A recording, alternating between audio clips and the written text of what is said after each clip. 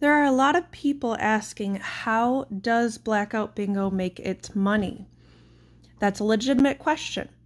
When an app claims that it will pay you real money to play games, you've got to wonder, well, how is it making its money? Because if it's not making money, how can it afford to pay us?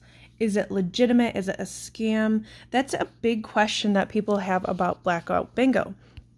So I wanted to show you today how Blackout Bingo makes its money and how it can afford to run such a popular gaming platform that actually pays out in real money.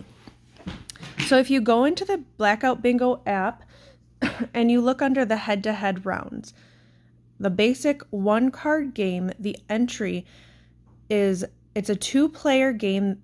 They go head-to-head, and both players put in 60 cents. So 60 cents plus 60 cents is $1.20.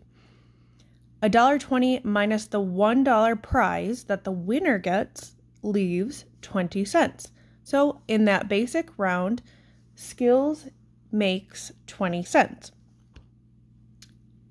In the next round, $1.80 plus $1.80, the two players each put in, equals $3.60.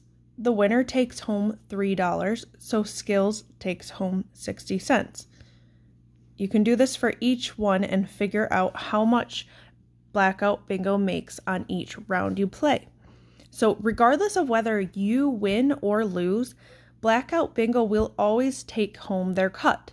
That's what they use to power this app and how they pay their players in real money.